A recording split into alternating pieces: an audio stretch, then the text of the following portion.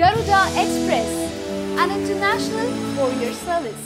తెలుగు సినిమాలోకి ఒక తాజాదనపు వెలువను తీసుకొచ్చిన దర్శకుల్లో శేఖర్ కమ్ముల ఒకరు. అతడు వేసిన బాటను తర్వాతి కాలంలో ఎంతో మంది యువ దర్శకులు నడిచారు.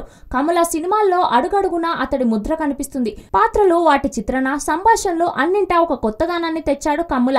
ముఖ్యంగా కమ్ముల సినిమాల్లో డైలాగ్స్ చాలా సహజంగా, అందరూ ఈజీగా కనెక్ట్ అయ్యేలా ఉంటాయి. కమ్ముల కొత్త సినిమా ఫిదాలో డైలాగ్స్ ఎంత పాపులర్ అయ్యాయో తెలిసిందే.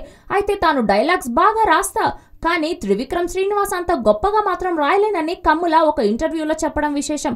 నేను త్రివిక్రమ్ అంత గొప్ప మాటలు రాయలేదు, కొత్త పదాలు పుట్టించలేను, కానీ నా సినిమాల్లో పాత్రలు సన్నివేశాలకు అనుగుణంగా మాట్లాడుకుంటాయి, బాధొస్తే పంచుకుంటాయి. లీడర్ సినిమాలో ఒక అమ్మాయికి న్యాయం చేయాలని సీఎం ఉంటే ఎంత పోతే ఎంత అని ఒక డైలాగ్ ఉంటుంది.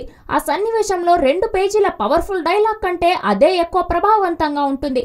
అవినీతి చేయకపోవడమే త్యాగం అంటూ ఆ సినిమాలో మరో మంచి డైలాగ్ ఉంటుంది. ఇలా సన్నివేశాలకు అనుగుణంగానే నా మాటలుంటాయి. నేను హైదరాబాద్లో పుట్టి పెరగడం వల్ల ఫిదా సినిమాలో ఆ మాండలికంలో బాగా మాటలు రాయగలిగాను. నిజానికి ఈ మాండలికంలో నేను రాయడం మొదలు పెడితే ప్రవాహంలా వెళ్తుంది. ఆనంద్ సినిమా చదువుకున్న వాళ్ళే చూశారనుకుంటే ఫిదా సినిమాను అందరూ చూశారు. అది జనసామాన్యంలోకి వెళ్ళింది అని కమ్ముల చెప్పాడు.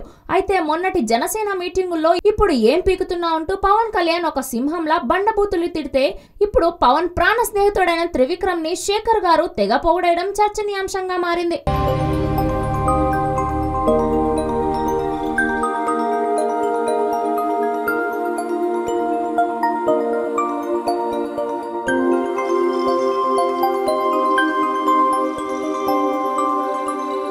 ఈ వీడియో గనుక మీకు నచ్చినట్లయితే లైక్ చేయండి, షేర్ చేయండి అండ్ సబ్స్క్రైబ్ చేయండి.